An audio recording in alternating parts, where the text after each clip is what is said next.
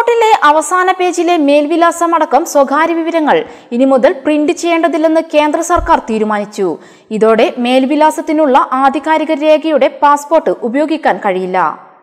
Immigration പരിശോധന ആവശ്യമായവർക്ക് orange നിറത്തിലെ പുറംചട്ടയോടുകൂടിയ passport നൽകും. വിദേശകാര്യ മന്ത്രാലയത്തിന്റെയും വനിതാ ശിശുക്ഷേമ മന്ത്രാലയത്തിന്റെയും ഉദ്യോഗസ്ഥർ അംഗങ്ങളായ ഉന്നതതല സമിതിയുടെ റിപ്പോർട്ടിലെ ശുപാർശകൾ കേന്ദ്ര സർക്കാർ അംഗീകരിക്കുകയായിരുന്നു. പാസ്പോർട്ടിലെ അവസാന പേജിൽ മേൽവിലാസം, മാതാപിതാക്കളുടെ പേര്, ഭർത്താവിന്റെയും ഭാര്യയുടെയും പേര് തുടങ്ങിയവ ഇനി പ്രിന്റ് ചെയ്യില്ല.